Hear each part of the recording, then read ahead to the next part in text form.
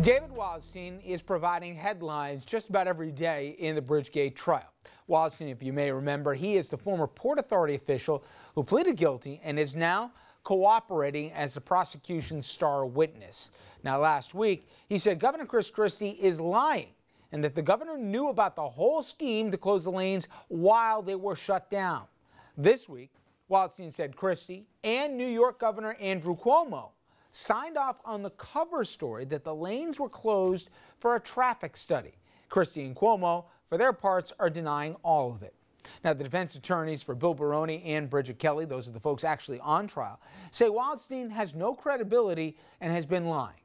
I want to bring in our legal panel here to weigh in. We got Jim Kasouras. He's a criminal defense attorney in Manhattan. He sits on the board of directors of the New York City Criminal Bar Association, frequently lecturing at the New York Law School and the bar associations in Queens and New York City.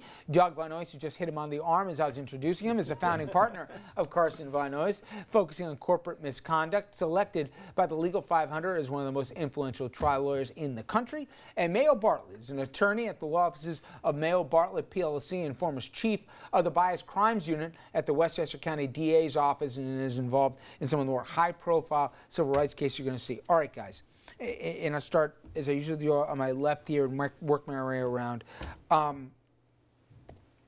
Is it just, you're sitting in the jury box.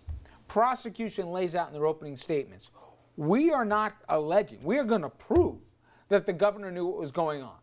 But by the way, we're not charging him with anything. We got, we got Baroni and we got Bridgegate that we're bringing a case against.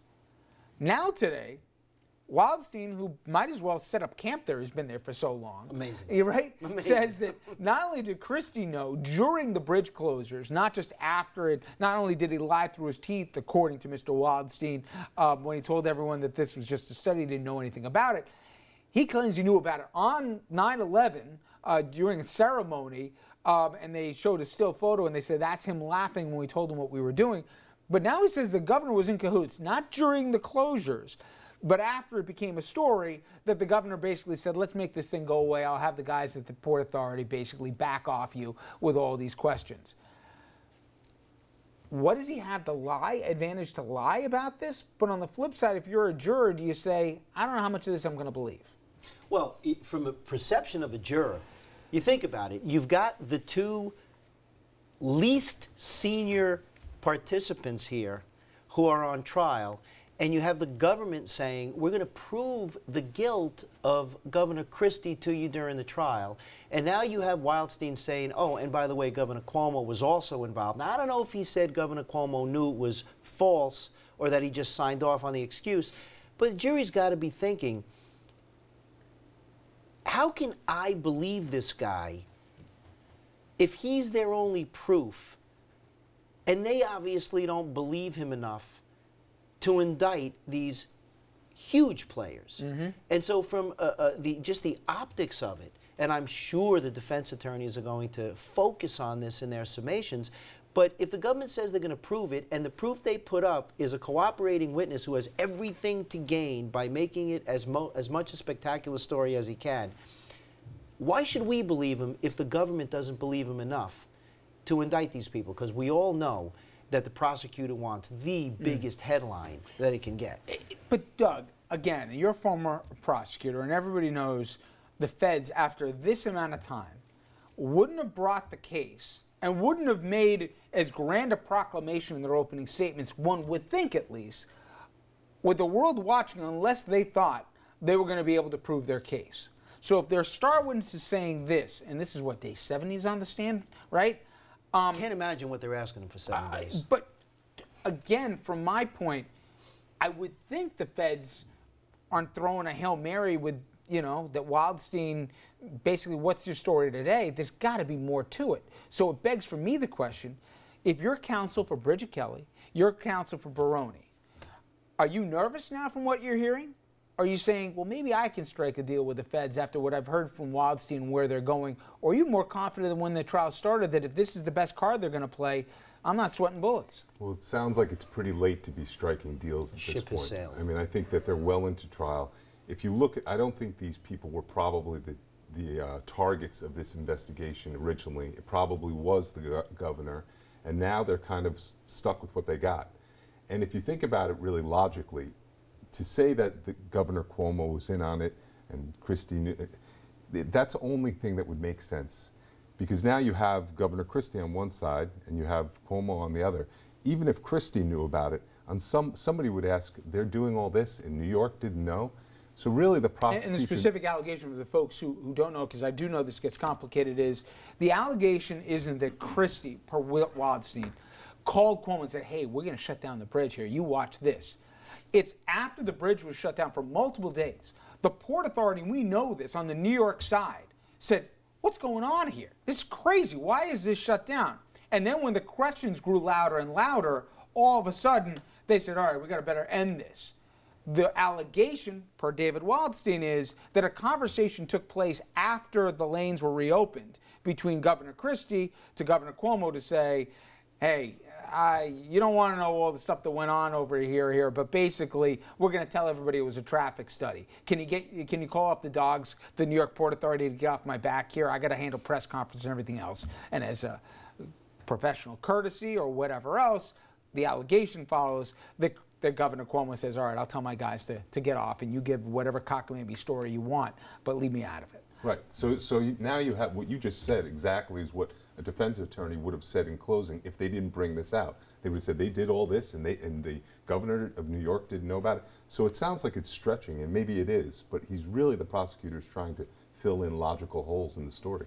You know, Mayor, a friend to us on this show, Bill Aaronwald, who you know well, he's always said, even if Christie knew, where's the crime? Not the ethical lapses and potentially even fatal consequences that could have come out of shutting lanes for political spite here. But where's the crime, especially with the McConnell case that we've talked about out of Virginia and having to prove the quid pro quo and everything else? Is that the reason why Christie's not charged if the prosecution said he knew about it? Well, I tend to think or that they couldn't prove it? Well, it depends on what you're looking at Christie for. Christie could possibly be involved in the conspiracy if he's aware of it, and he is the chief executive officer in the state of New Jersey. He's impacting people not just in New York and New Jersey, but you're looking at even an interstate. Even if he found out during the fact, not before, wasn't involved in the plotting of it. His obligation during the fact is to stop it. He represents the people of New Jersey, and he represents every other person who travels through New York and New Jersey. I agree with you, the idiocy of it and the wrongness of it, but is it criminal? Well, it could also be criminal. It depends on whether what he said to federal agents and whether he's made that statement. And if you're making a false statement to a federal agent, it doesn't have to be sworn. Unlike in Congress, where maybe you get granted special immunity to give unsworn testimony before Congress. If you're talking to a federal agent and you give them materially false information or information that they construe to be false, that's enough for them to charge you, and then you have to go and basically defend that. If you choose to go to trial, you can.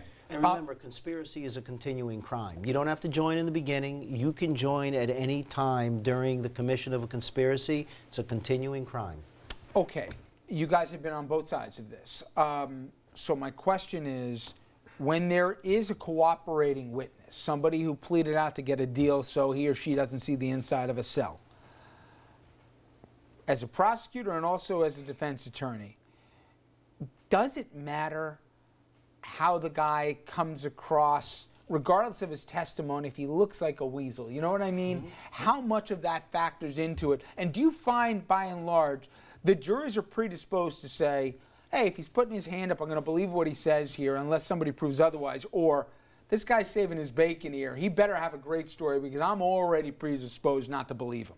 What have you guys found? The art of cross-examination involves not only the substance, where you want to attack his story for its credibility and you try to come up with ways to discredit his testimony, but there's no question that one's appearance, one's demeanor on the stand is equally as important. And the art of cross-examination is to find a way under that person's skin to bring out that devious, deceptive nature that he or she has, or just to get under their skin so that optically they don't look credible. So you lick your chops when somebody's already pleaded something out to get a deal to save his or her hide here, and then you get to cross. Well, lots of times these people also denied things in the beginning. So quite often they said, oh, I have nothing to do with it, I don't know what you're talking about. Now all of a sudden they're the witness saying that two governors are involved and all of that. So as a defense attorney, I would love to say, well, look, are you lying now or were you lying then? Let a jury figure out what, and at this point, you have every interest in giving the prosecution exactly what they're looking for, because you want them to write a letter for leniency for you down the road to the judge. Well, the allegations of corruption, I'm never at a loss for options to cover here, including going back across the GW Bridge, not to Albany, but to New York City this time, in the latest ethics investigation of Mayor Bill de Blasio's administration. Times reporting that de Blasio's political nonprofit organization called Campaign for One New York, it has been served with a sweeping subpoena. Paper says it's seeking all communication between the mayor, his aides, and that organization. State panel, which enforces state ethics laws, appears to be widening its probe into lobbying activities. Times points out that this probe is separate from about a half dozen other federal and state criminal investigations that are ongoing into the mayor's fundraising activities. Explain, Doug, when you hear wide-ranging subpoena to get a hold of all communications, is that the kind of thing that makes a political office especially nervous? Because they could find stuff they weren't even looking for. Well, that's the whole point. If when they go in with one purpose and they're looking at everything, they could come out with something else. So whenever you hear wide-ranging, it makes everybody nervous. I mean, it's an investigation of anything. It's usually not the actual act that the person gets in trouble for. It's something else that flowed from it. But I always thought judges made it narrowcast what the subpoena could be allowed for. Why make it such a big umbrella that they can go on a fishing expedition? Well, they fought it in this case. They asked for the subpoena to be quashed, and then they asked for it to be narrowed, and the judge considered it and said, no, I think that these things were all relevant and they could be discoverable information that could be turned over. I'll tell you one thing I've learned the last couple of years, guys. Do not Run for key office. off the U.S. attorney, man. I mean, It's true. It's the power. You guys have been saying this for forever, and sometimes I'm like, yeah. But it's true. The feds and the U.S. attorney, federal prosecutor, if they want, they're going to keep looking until they get to the bottom of something. They've got the time, they've got the money, they've got the agents, and once they have the desire, Quite out of their often, way. it's no different than that show Billions, and you look at it, and sometimes you hope it doesn't become personal, but it could. And you look at some of the cases that get prosecuted and some that don't. For instance, again, there's nothing being brought against anybody involved in Wells Fargo, but you have people with very minor transgressions where if it was brought in state court, it would resolve itself without even a criminal conviction. Interesting. All right, guys, thank you. Now, when we come back, we're going to go back to New Jersey, but this has a little bit to do with politics, but also about what the expectations of the public should be. I'm talking about that tragic train accident that happened with New Jersey Transit. And again here, the more we learn, the more questions I certainly have as to what the authority was thinking and also those that are supposed to be in charge of it. We'll talk about that and some of the legal exposure now that might be had.